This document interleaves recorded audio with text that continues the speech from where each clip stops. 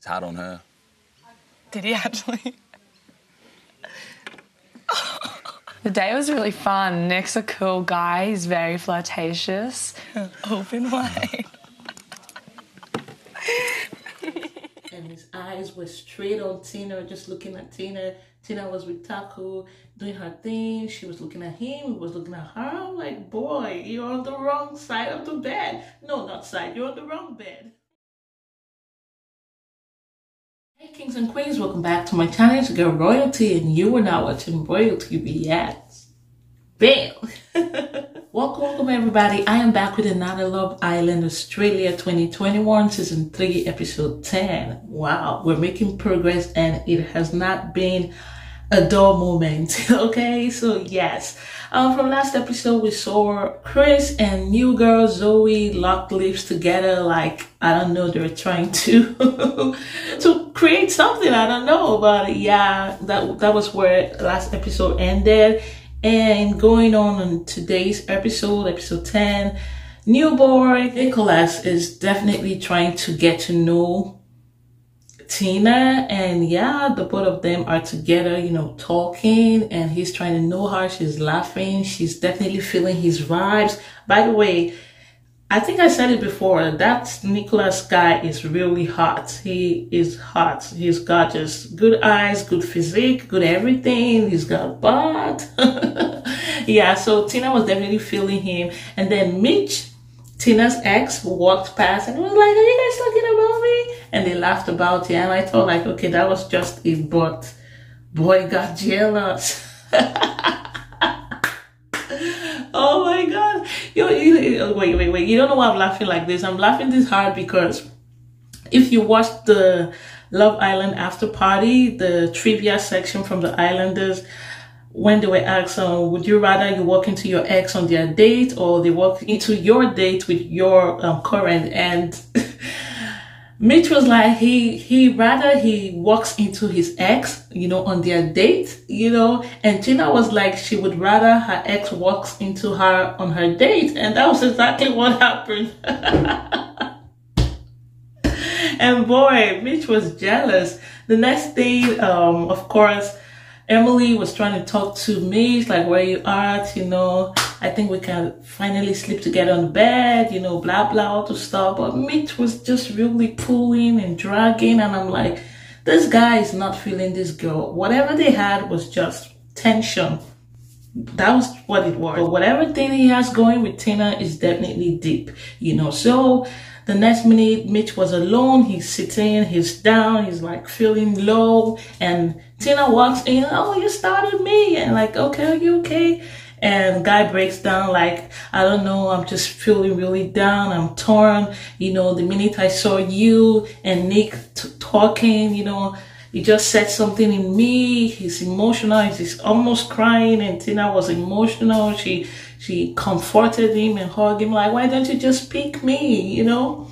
Like, I know when I talk to Emily, you know, there's this spark, there's this, there's that, but I'm just confused. I'm like, guy, it's very clear. The fact that you're still confused after almost a day of being with your new couple or partner, I mean, it says everything already, that you're with the wrong person. Eventually, Mitch and Emily shared the bed, but he was basically like lying on the bed like this, and his eyes were straight on Tina, just looking at Tina. Tina was with Taku, doing her thing. She was looking at him, he was looking at her. I'm like, boy, you're on the wrong side of the bed. No, not side, you're on the wrong bed.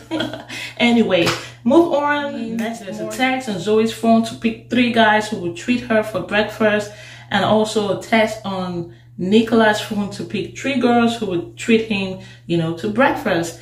And Zoe chose Chris, Taku, and Ryan. Nicholas chose Courtney, Tina, and Lexi. Okay, so they made breakfast. Beautiful. Chris made hot chocolate and all those stuff, and Chris and Zoe had a beautiful conversation as always. Zoe was definitely feeling the interaction between, you know, herself and Chris, you know, and then it was Taku's breakfast date, and and she doesn't like fruit. She was like, oh, I'm like, girl, if you don't take fruit or you don't take orange juice, you just say, oh, I'm sorry, I'm not big on fruit, or I don't do orange juice, instead of, I don't know, to her she might feel like, oh, I don't want him to feel bad, but I think he would have appreciated it more if she said, oh, this is beautiful, but I don't just take fruit, than doing like this, like, girl, it doesn't smell. Okay, so yeah, that date definitely didn't go well. According to Taco, it was a hell of a date. And then next to Ryan definitely do not make a presentable platter. Both Ryan and Lexi, their platter was all messed up, the pancake, syrup, whatever. And yeah, Ryan definitely was kind and sweet to give Zoe a heart, because the whole time she was trying, to squint under the sun that was directly on her eyes. And oh my God, new boy Nicholas definitely leaves off drama. Brought your hat too, because I thought you were going to need something else. Oh my God, thank you. It's alright. Sorry, I've actually really been struggling. I don't know if you want to turn around, but he put his hat on her. Did he actually? The day was really fun. Nick's a cool guy. He's very flirtatious. Open wide.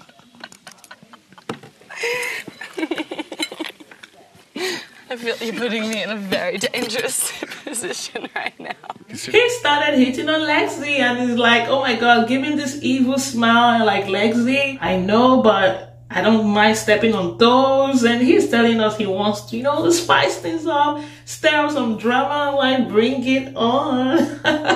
Bring it on, Nick. He's a bad guy, and I love it. In fact, Love Island Australia, they are really doing it for us this season, and it's been, beautiful from one dope episode to another. It's not forced drama like Bachelor or Bachelorette, but you know what I mean.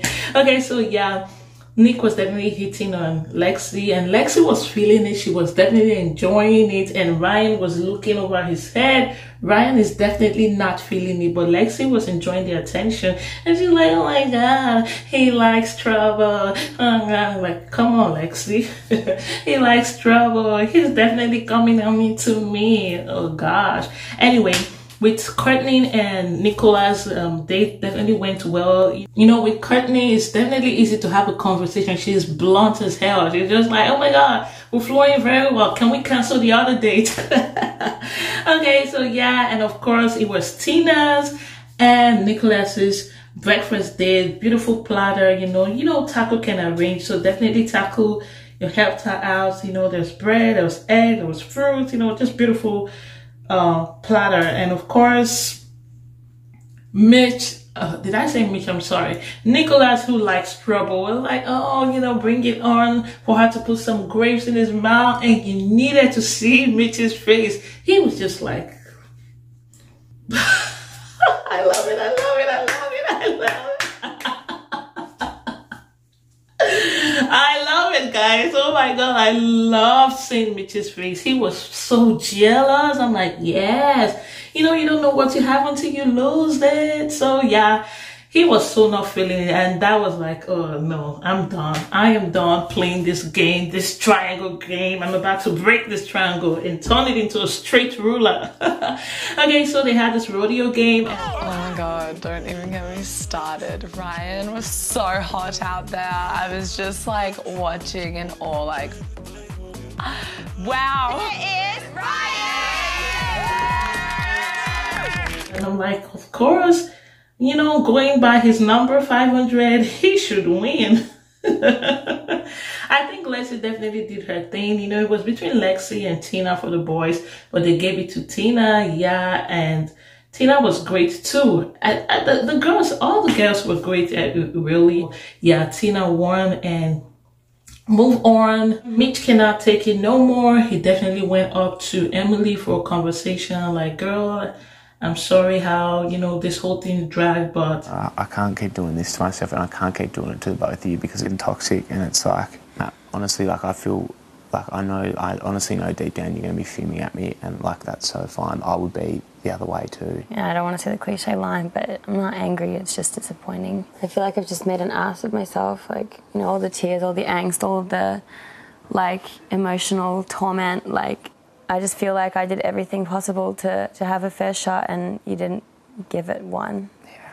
Move on. I'm moving on to Tina. I'm going back to Tina. I want to be with her. And Emily was sad. She was not happy. She was like, it's not like I'm not happy. I just feel, you know, like I wasted my time, my efforts, and, you know, girl is not happy. That's what it is. She was sad. It is what it is. Mitch comforted her. They hugged it out. I'm sorry. You know, she was like, oh, he led me on. She was telling us, I'm like, girl, he did not lead you. You were flirting with him and he loved the attention, of course, you know. And I'm just like, really, guys, I respect, to those of you who are like, you respect the fact that Mitch did not sleep on her bed, you know, yesterday. I kind of saw your point, and yes, you guys were right, because really he's really torn, and he's been truthful and honest all the way with Tina, you know. And honestly, there are different levels, you know, of a man, if you ask me. So I respect men who have self-control, and I also respect the kind of man who, even though he gives in to the flirt, he's tempted, he knows where his true value lies, his true value, his true connection, his true chemistry, his true woman, and he turns right back and like, you know what, this whole thing is beautiful, I like it, it's well packaged, it's inviting, but I gotta go back home. Yeah, so I definitely have my heart, you know, dark up for Mitch. I really respected him for going back to where his true connection is, because definitely it's obvious that these guys have true connection. They have depth, you know, but with Emily is just, you know, surface level and just sexual tension. Anyway, Emily was not feeling it. She was really, she was frustrated, you know, because before now she was already telling the girls like, I mean, we shared the same bed. Did he cuddle you? No. Did he kiss you? No. And Ari and Courtney were like, it's an obvious sign this guy's not into you. So she's already been frustrated before Mitch came, you know, to call it a quit. And yeah, she's not happy. She's like, you know, trying to encourage herself. I felt pity for her when she was having that tension after crying. And now she's ready to strategize and she's just dabbing that face.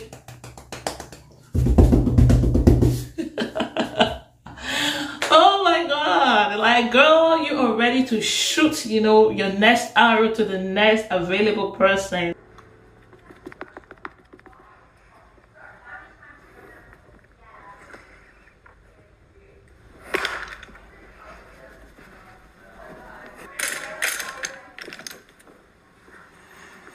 You got this, babe. You tried your best. You gave it a shot, all right? Proud of you. But Cupid is not ready to fly towards that next person you are aiming at. Of course, she's aiming at Taku. She immediately, you know, dressed up and everything. And you know, I really had my eyes on you first. You know, I'm really feeling sad. Like, why did I just go for you? Because I came in here, you know, for you.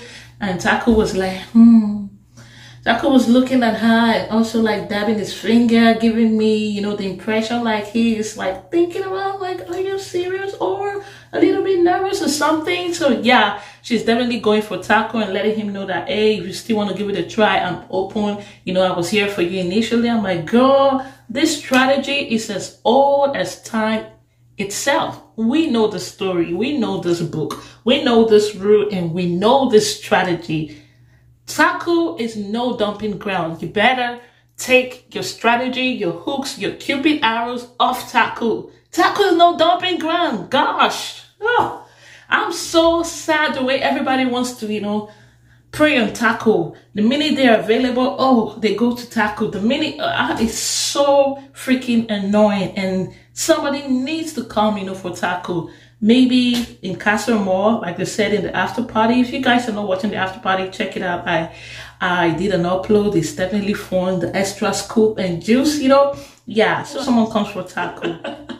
Ronnie is literally wasted. Oh, Ari, I'm really focused to getting to know you now. Like now, Ari's like, I want to take, you know, my time. I don't want to slow. Honestly, Ari is zoned out of Ronnie. Ari's not into anybody. She's still really, she allowed herself to be knocked down too hard, you know, from the Ryan situation, and I'm hoping someone comes for her, maybe now or at Castle or more, because really Ari's person is not in that house, and she's kind of become a shadow of herself. We can barely really see Ari because she's not active. I guess she doesn't get airtime. And of course we saw the blonde couples, Aaron and Jess, doing their thing. They just look, you know, bare, you know, to me, superficial. The same force. I don't see no depth, and I don't know, there's just something that's not clicking between those two for me, but they're just there. It's pheromone. Time for the Bombshells to couple up and choose who their partners will be. They got the tags, and yes, Lexi is, you know, feeling like maybe Nicholas is gonna pick her, you know, because of how he's been acting and coming on to her. And Ryan is looking at her and, you know, seeing, you know, how she's being agitated and all that. And of course, Nicholas came out, the girl I would like to pick. From the moment I came into here, Courtney is definitely feeling like she's gonna be the one, winking with Jess, like, I know it's going to pick me, you know. And after saying all of those beautiful, you know, things, of course, Lexi was also like, okay, would it be me? Would it be me? And he picked Courtney, which was good. And Ryan was looking at Lexi the whole time, and it's making me feel like, Ryan can see that. Lexi, girl, could it be you're interested in this guy? And if he's beginning to have those thoughts, those two are definitely heading for the hills, because when any girl comes for Ryan, Ryan is going to give it his full attention, because he can see that Lexi was almost halfway, you know, towards Nicholas. Anyway, Nicholas chose Courtney. Courtney is excited. He's happy about it. They're a couple now. And then it was time for Zoe. Zoe was, okay, the guy I'm about to pick. She said she was confused between Taku and Chris, but we all know it was going to be Chris. So yes, she chose Chris. And then Emily got a test, you know, letting the Islanders know not to get too comfortable, because, you know, something is going to happen pretty soon, and everybody's like, oh my God, fingers crossed. And of course, Sophie let us in on it that there's going to be trouble. There's going to be a double dumping. I'm like, oh my God, double dumping?